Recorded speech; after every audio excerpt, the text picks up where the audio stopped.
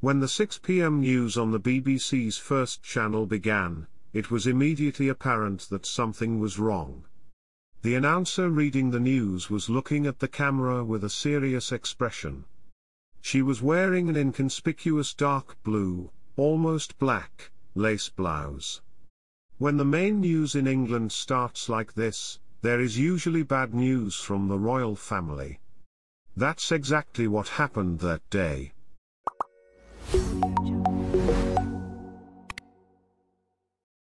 A few minutes ago, we received breaking news from Buckingham Palace, that the king has been diagnosed with cancer. The announcer read out the statement from the palace.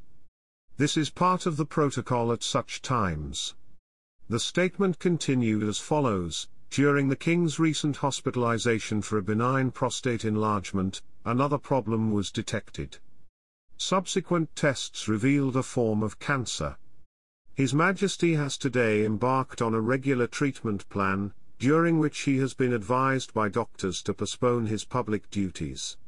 In this statement, it was stated that King Charles III would continue to conduct state affairs, and maintain his official written formalities.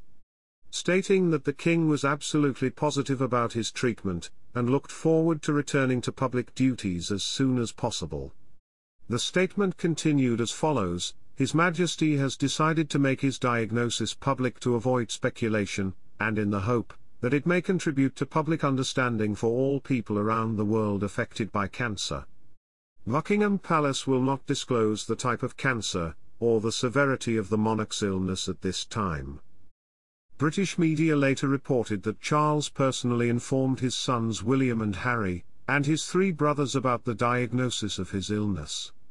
People close to Prince Harry said he would fly to England in the coming days to see his father.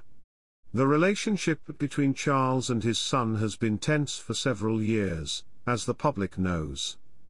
After Harry and Meghan turned their backs on the British royal family, in January 2020, the relationship with the rest of the royal family had become increasingly tense.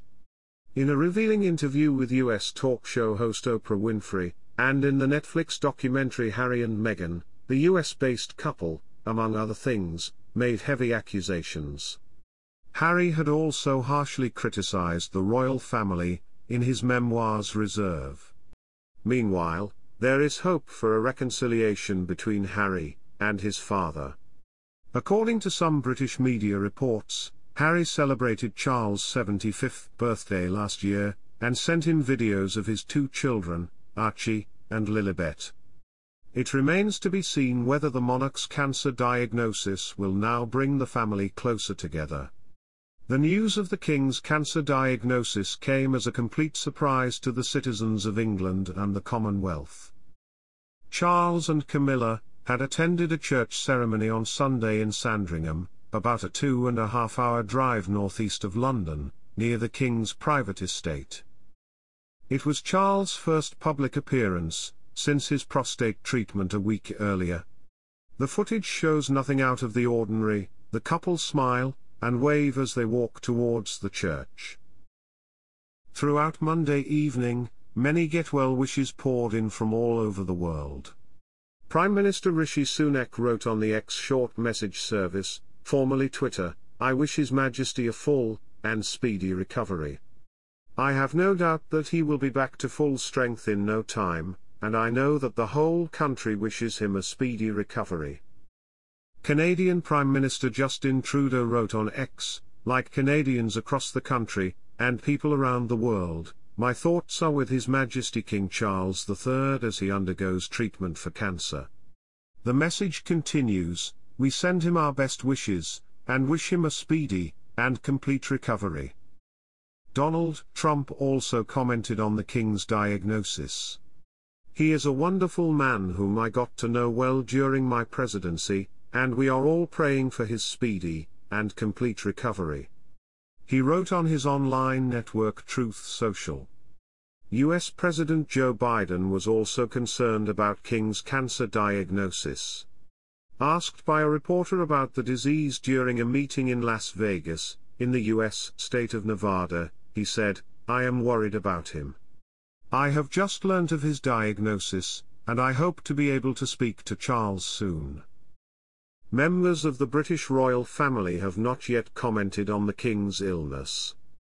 The BBC focused on the news of the King's cancer diagnosis on its news channel BBC News until late in the evening on Monday. However, programmes on other channels continued as planned. It has long been recognised that public television strives to find an appropriate balance in its coverage of royal family affairs.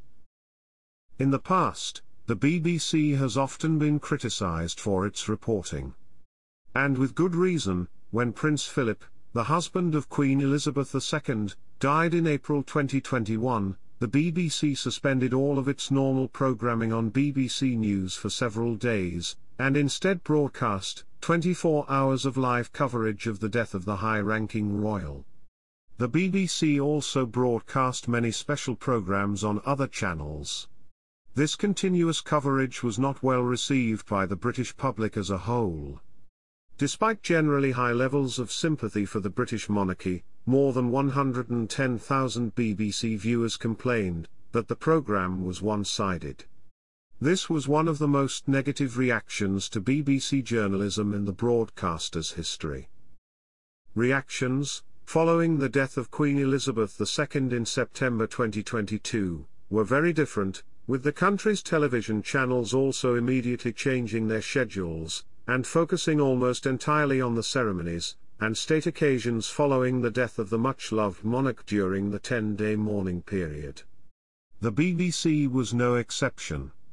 However, the strong focus on the Queen's death did not trigger a negative reaction. Only a few hundred viewers complained about it.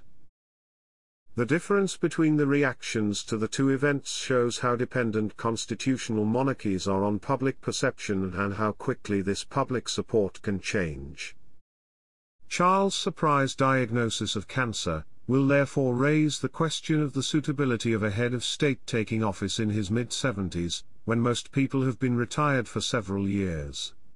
Charles was a crown prince, who had been waiting all his life to ascend to the throne. Since then, he has carefully left his mark on the British crown. So far he has actually been well received by the British public. More than 48% of respondents in a recent poll said Charles was doing a good job. Only 9% thought he was incompetent. But now, King Charles III may face the biggest challenge of his life. After years of political and economic chaos, the Kingdom of Great Britain once again faces great uncertainty. Not because he is a king, but because he is a man afflicted with one of the most unrelenting diseases of our time. I wish King Charles a speedy recovery, and his relatives the strength to endure this difficult time.